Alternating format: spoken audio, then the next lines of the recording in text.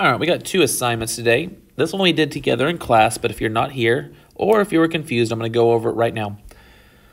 Question number one is based on a property that we haven't actually talked about too much, so let's go look at that real quick.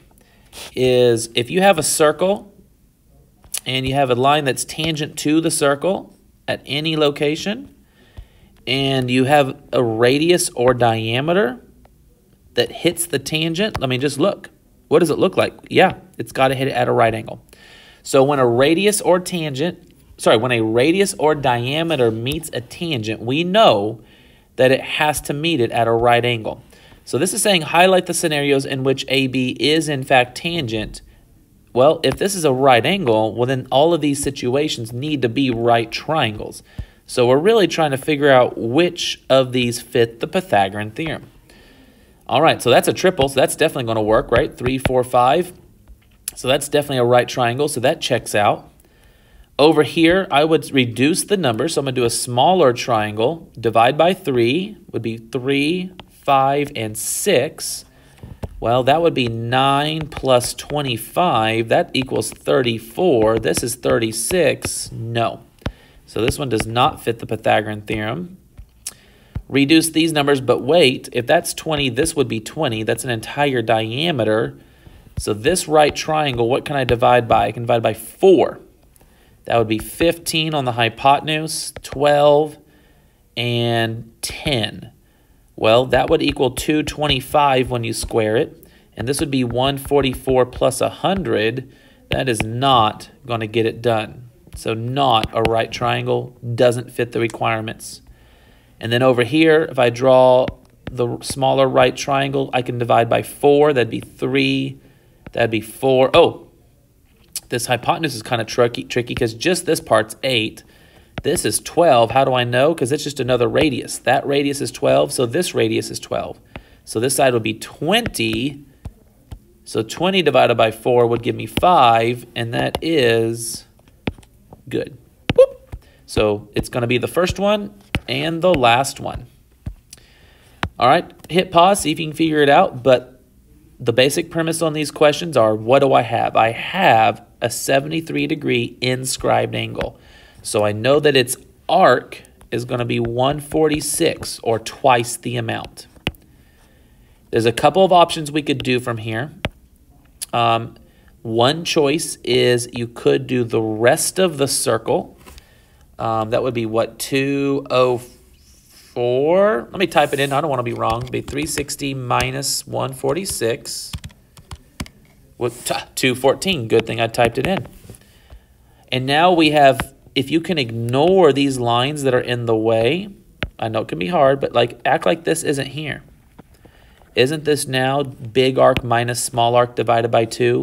Now we can treat it like just an exterior angle. So it'd be 214 minus 146 divided by 2 equals the angle. Minus 146 divided by 2 is going to be 34 degrees.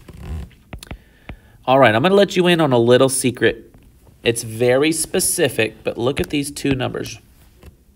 Look, look, look. What is 146 plus 134? Or sorry, plus 34. That is 180. I'm letting you in on a little cheat. If you have two tangents, so when? Two tangents. The exterior angle plus the inside arc will always be 180.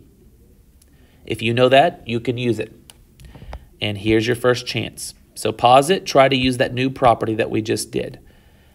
But we have the same thing. We have an exterior angle that uses two tangents. So if that's 175, then the inside arc is going to be 105. So what we know is that 17x plus 105 has to equal 180. We know, nope, what am I doing? 17x plus 105 has to equal 360. 17x is the rest of the circle. So combined, we know that's 360. So that would be 17x equals 255. So 255 divided by 17 is 15 degrees. So x would be 15. On this question, see what we can do. All of these, you should really be hitting pause and then trying. But if that's x, the one next to it would be 180 minus x. It opens up to the angle in front of it. Its vertical angle opens behind it, so we know 2x minus 30 plus 30, right? We add the two arcs and divide by 2. That's the rule. And that equals the angle, which we said is 180 minus x. Well, this one's a unique one, right? Don't those just cancel out? And now you have 2x divided by 2. The 2's just cancel out. You're left with just x equals 180 minus x. There we go. So 2x equals 180. So x equals 90. If you got there a different way, that's fine. But x equals 90 at the end of the day. I love this one. We have multiple circles. That immediately ups the difficulty. So, I don't want to go green. There's green in the picture. We also need to remember that a radius meets a tangent at a right angle. That's one of our newer properties.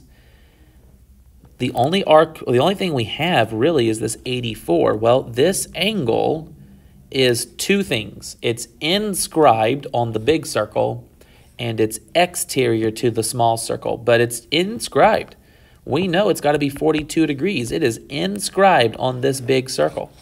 So it's half its arc. From here, there's multiple paths, but I would focus on this right triangle. So if that's 42, this would be 48. The angle next to it would be 132, which would make the arc 132 because the central angle is the same size as its arc. Guys, with these problems, there's going to be more than one way often. But there we go, 132. Outside times total. Oops, I messed up. Outside times total, right? 4 plus 5 is the total, equals outside, and then the total would be 2x plus 2, right? That's x minus 2 plus x plus 4. That's 2x plus 2. So we distribute. That's 2x squared. That's plus 4x. That's plus 2x. That's minus 4x. And then minus 4. So that's 2x squared minus 2x minus 4. This is 36. So it's 2x squared minus 2x minus 40. So I can divide everything by 2. That'd be x squared minus x minus 20. So this is now a factoring question. That's going to be x minus 5, x plus 4. So x equals 5 or negative 4. Now it's geometry. Could negative 4 work? Nope. Negative 4 plus 4 is 0. So that one can't work. 5 is the only number that works. Here we have part times part. X times x plus 8 equals part times part, 8 times 6. So when it's two chords, we do part times part equals part times part. That's x squared plus 8x equals 48. That's x squared plus 8x minus 48. That's going to be x plus 12, x minus 4, x equals negative 12 or 4. But if you plug in a negative 12, it would not work. So the negative 12 is out. So these are just review of things we did last time. Hopefully you're hitting pause and trying them before I do them. Here again, we have outside times total equals outside times total. Remember that a tangent is unique. The outside is the total. So that's x squared plus 2x. What is that? Ooh, that's 3. So x squared plus 2x minus 3, that's going to be x plus 3 times x minus 1. That's going to be negative 3 or 1. But once again, can x be negative? Not on this one. I do need to remind you, x can be negative. As a general rule, being negative is not a problem. It's only a problem if you plug it in and it's still negative. So x equals 1 is the only answer that works. And then we have one more here. This one's a tricky one. We have two choices. I'm going to show you the faster way. The faster way on this one is to drop that, make a right triangle. We know that's 12. And you would do x squared plus 12 squared equals 22 squared. That gets the job done. But keeping with the theme of the new content, if we drew it this way, and sometimes this is the faster way, it just depends on the numbers. And for this particular one, this is not the faster way, but doesn't really matter. This would be 12. The thing is, you can't stop in the middle, so you can't use just this part. It has to be the whole thing across the circle. So you could finish this. This would get you the answer. I'm going to move that out of the way. I'm not going to do it that way. I'm going to do outside times total equals outside times total, which would just be x times x. Now, we're going to take the square root of both sides. You don't have to do it this way, but we did this back in January, guys. How do I do the square root of that? I would not multiply it and make it bigger. I would factor it. This would be root 2, root 5, root 2, root 17. Root 2 times root 2 is 2. 5 times 17 is 85. So it's going to be 2 root 85.